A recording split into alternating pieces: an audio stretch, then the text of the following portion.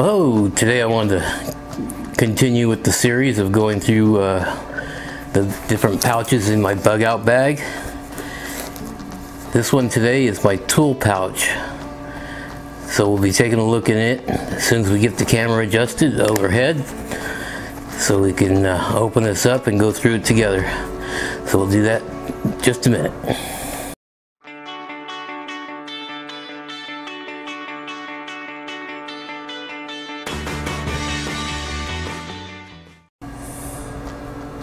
Alright, well, let's get into this. Now, before I start getting into it, actually, to go along with this, I carry a toolbox on my bike. So,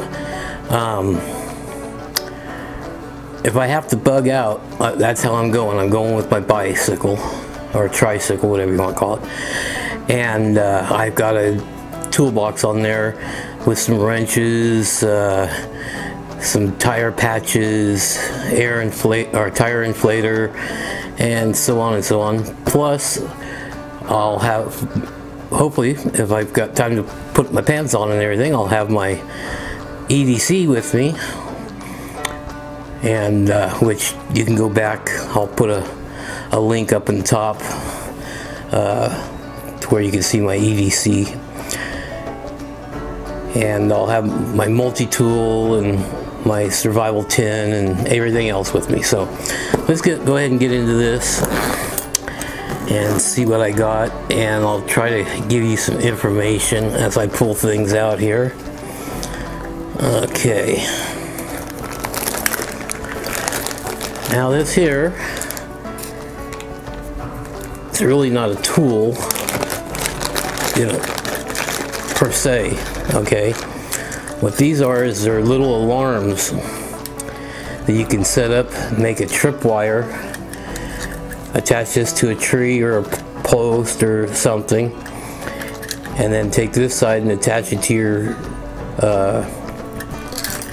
I got a bug in here flying around these lights. Attach this to your tripwire.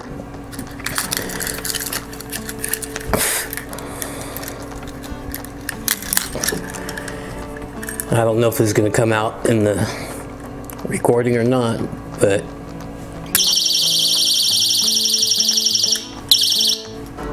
it's very loud and you definitely hear it. Plus, these double, each one of them has a little flashlight. Nothing really bright, but it would be enough to see what you're doing. And I've got two of those in here. And these came with they came in a set. I'll put a picture over here.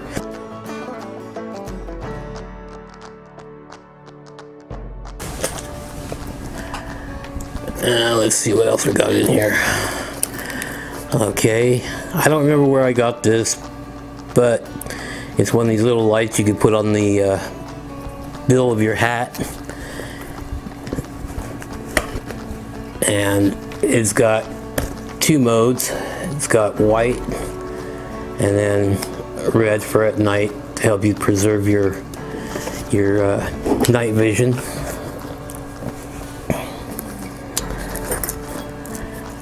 Just some zip ties.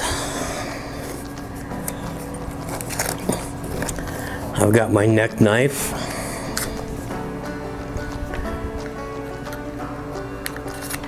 Believe it or not, here in Oklahoma, you can carry a gun, but you cannot carry a fixed blade knife. Figure that out. Okay, I've got a small adjustable crescent. Wet fire, I'm not sure why that's in my tools, but then I've got a screwdriver and several bits. I've got three different Phillips head, three different standard, and then some of your star heads, and then this one here goes on small sockets. So now I will put some pictures over here of some screwdrivers I would prefer to have, and while I'm thinking about it, a file. Now, this file won't fit in here, but what I'm planning on doing is actually breaking it or cutting it to a length so I can carry this in there. And you ask, why do I need a big file like that?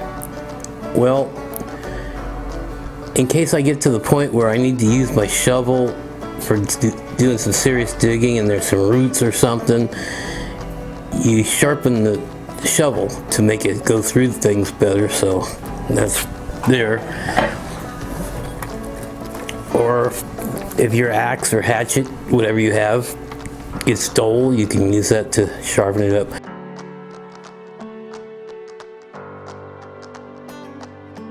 I've got a cigarette lighter in there.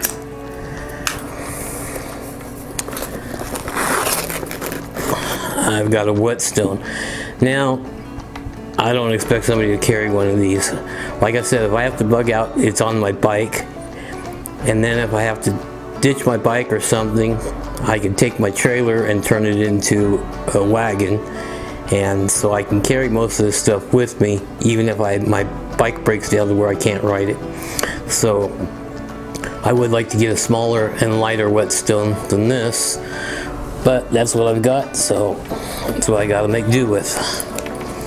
Let's see, what's this? Oh, hacksaw blade.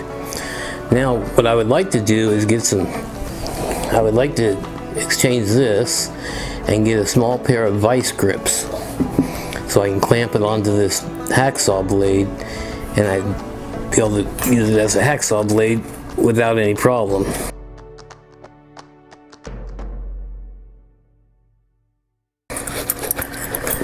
I've got a small pry bar, and like I said, I'll be posting pictures over here of items. If it's not the same exact one, I'll try to post pictures of ones like it and links. And then down in the description, by the way, if you don't mind, real quick, hit that subscribe button if you haven't already. Hit that little bell. You'll get notified next time we upload a video.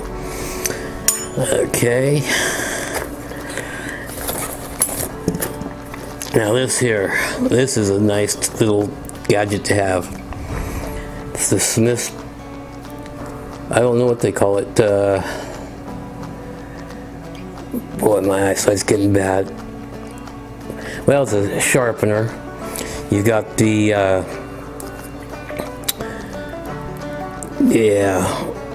carbide sharpener here, and then the ceramic sharpener down here. Then you also have, for doing your beveled blade, your diamond sharpener there. This also pulls does a few different things. It's got a small ferrocerium rod, and you can use the carbide blades on this to strike it. It's got a whistle. I'm not going to blow it loud.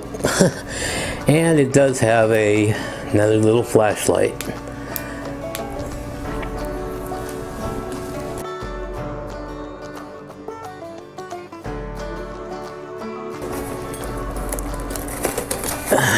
Let's see. I guess that's about it almost, except for these last two things. I've got a little, what are these, P50, I keep wanting to call them P51s. Well, this must be a generic one because it doesn't say. Anyway, it's the big brother of the P38. Then in here, I've got my lock picking tools. Now you say, why do you need lock picking tools? Because you just never know. This is a small set. I'll put a link to one similar right down here. It's got a small lock picking set in here. It's got a couple of picks and a torsion bar. And this set here, these are just cheap and inexpensive sets. And yes, I have picked some locks. So if you're gonna get these, almost everybody's got a paddle lock somewhere around your house. I haven't picked my front door knob yet. but that might come in the future. But you got a couple of torsion bars here. Now, if you want to learn how to pick, there are some very good YouTube channels. There's one, the guy's a lawyer, I believe, and he just does this as a hobby. And then there's another one, works for the government, I believe. And there's your 4 major styles of picks. There's hundreds of different styles of picks, but these are your 4 major main ones. But I do suggest people pick up a small set of these and learn how to work them a little bit, because you just never know when the circumstance might happen where you need to get through an area, or who knows, get back in your house if you locked your keys in or something.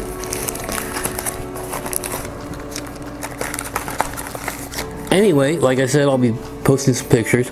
Now, if you have a toolkit that you have in your bug out bag, please let me know down below what you carry in it. If I forgot something, or if you know of something that I should put in here, put it in the comments down below. Because I want to definitely make sure I'm got a nice setup and you know, prepared for whatever may happen. I will put pictures and listings for some of these items. Now, I don't have listings for all of them, but I will put listings down in the description below, so hit that see more, and I'll have some listings. Excuse me. Well, if you got anything out of this, or if you enjoyed this video, please give us a thumbs up. If you didn't like it, give us a thumbs down and tell us why in the comments down below. Please share my videos on your platforms. And our next one, I think what I'll do is I'll do the first aid kit. So my next video will be about the first aid kit that I have on the back of my bug out bag. So stay tuned for that. Until next time, stay prepared.